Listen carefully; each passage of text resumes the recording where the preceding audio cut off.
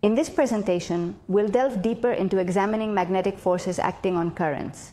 Building upon our prior discussion, we'll apply the principles we explored earlier regarding the calculation of magnetic interactions within various conductors carrying electrical currents. We must revisit and retain all that we've studied so far.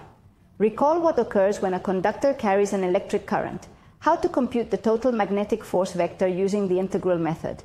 In scenarios where the magnetic field remains constant and the conductor is linear, we can simplify the expression significantly. It no longer remains an integral, but emerges directly from the vector product of the length vectors and the magnetic field, scalarly multiplied by the current. If the conductor forms a closed circuit, resulting in a coil, be it a square loop or any other shape, provided it's a closed circuit, the sum of all contributions yields a total force of 0. We derive the magnetic moment by multiplying the current with the loop's surface vector and subsequently obtain the moment resulting from forces acting on the loop, calculated from the magnetic moment and the magnetic field. Let's initiate our analysis by applying these concepts to our first problem. The first problem states that J is aware that the intensity of the Earth's magnetic field at the equator measures 4 × 10 to the power of -5 teslas. It can be assumed to align parallel to the Earth's surface in the south-north direction. In proximity to where he lives, there exists a 2-meter-long power line with a current of 150 amperes flowing in the east-west direction. Help Jota in calculating the force exerted by the Earth's magnetic field on the wire. Given that we're positioned at a point on the equator, let's concentrate on this geographical location as specified in the statement. Let's consider the orientation of the magnetic field, as mentioned in the statement, along with the alignment of the power line and the current running from east to west, as indicated. Indeed, it's a straight rectilinear conductor. It's situated within a constant magnetic field, allowing us to employ the simplification discussed in our theoretical overview within lesson number 9. Here's the scenario. The length of the cable, defined as 2 meters, can be expressed in the orientation from east to west, denoted by the unit vector I as a -2. And the magnetic field that goes from south to north upwards, I am going to indicate it by the unit vector J. When computing the magnetic interaction, the vector product simplifies the process significantly. Employing this vector product, the magnetic force vector can be determined promptly, resulting in a magnetic force of -12 × 10 to the power of -3 along the unit vector K.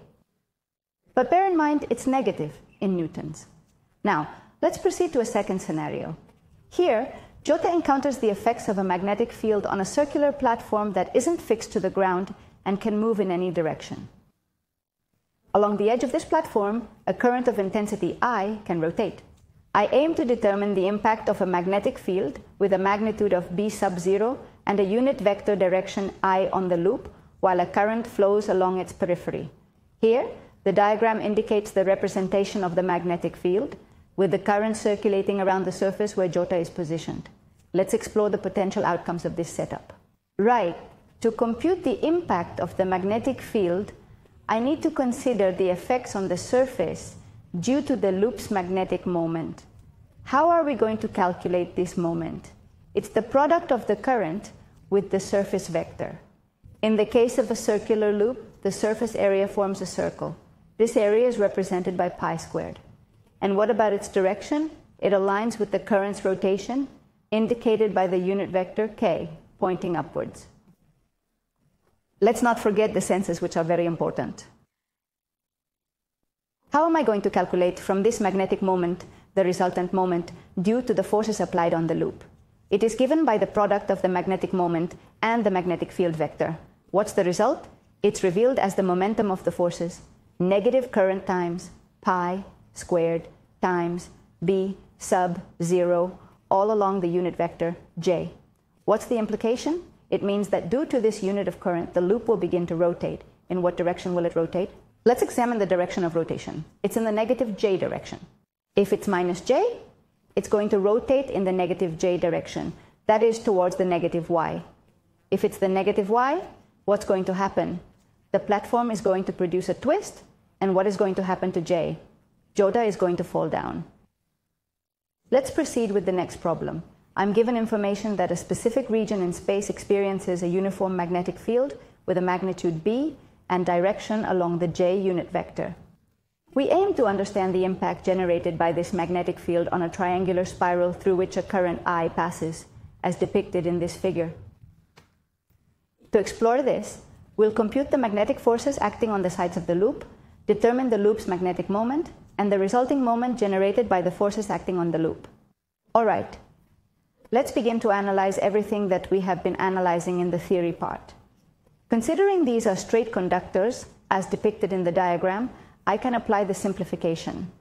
The resulting expressions for the forces acting on segment A, segment C, and segment B yield these specific outcomes.